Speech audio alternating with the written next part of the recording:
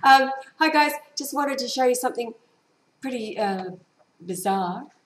What happened yesterday as was all to do with this marvellous birthday present I've given to you. This candy apple green rig ute, a 1996 VS Commodore ute. Oh, look, it's every man's dream. In Australia, that is, for a Holden Commodore. Anyway, just thought I'd do this. This is being set up for you. Joel will do the screen capture, which will be set beside this. So I'm redoing it. Yesterday when I went into Gumtree, which is where I found the ute, and clicked on the place, Melton, this is Victoria, Australia, it took me right to Melton there, and I could see, all right, it's about half an hour from the airport, that kind of thing. So I wanted to get directions, as you do. When you click on Gumtree, it'll give you, get directions. So when I hit the get directions, it opened up the box, and it already had Melton in position B, and now it's asking where do I want to go from. So I put in there the Melbourne Airport, and it comes up Melbourne International Airport, Tullamarine, whatever.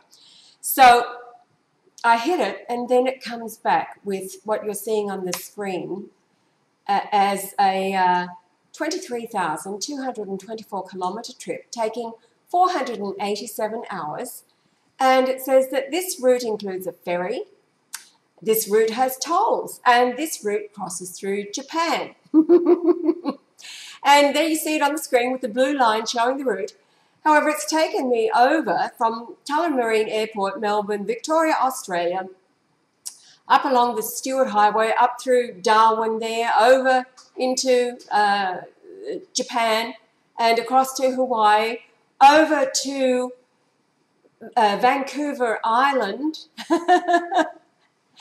catching the ferry from Vancouver Island into Tsawwassen, which is where I lived for 12 months when we first arrived as a family into Vancouver in 1990.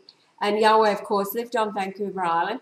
And then there's a road trip down the I-5 heading south through Washington State and Oregon. Hello, John, as we pass through Redding, California, down to south of Las Vegas, where apparently there is a Melton in position B. Now, I don't know about you, but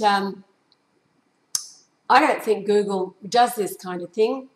It usually says route not, but anyway, that's what happened. The point is that when I clicked on Melton, it was already showing me Melton, Victoria. It was already programmed into the Gumtree site, and then all I did was ask for directions, and it takes me halfway around the world. But the numbers are significant. Now, Brett, I want you to listen to this because you said it in your personal message to me.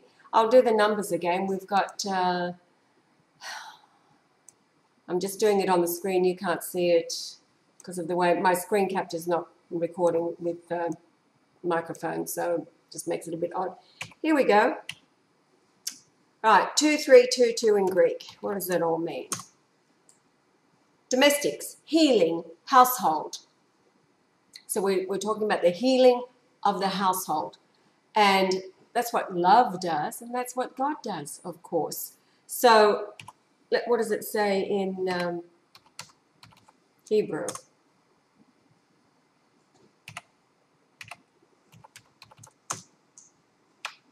Nothing much it's a place in Palestine in Hebrew. So the main deal is the healing of the household, domestic healing. 487 hours. Can you imagine doing this trip? Again, in Hebrew, it's oak of the king, which is what we're talking about. Yahweh being the King of Kings, and oak is all to do with royalty. Does it say anything in Greek? A ransom, redemption price. And that's the price that Brian paid as Jesus on the cross, the ransom for your redemption. So just thought I'd share that with you. It's totally bizarre. Anybody else out there having any experiences like that with Google?